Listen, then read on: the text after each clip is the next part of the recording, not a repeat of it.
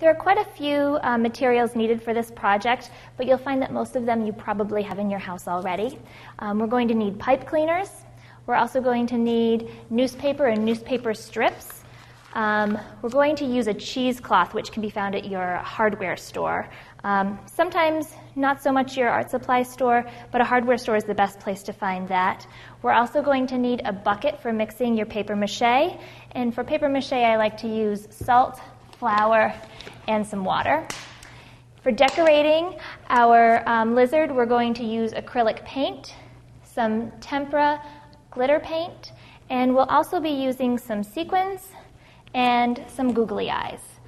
Most of these things you can find either in your house, like the flour, the salt, water, newspaper, pipe cleaners, paints, sequins, things like that you can find at your art supply store.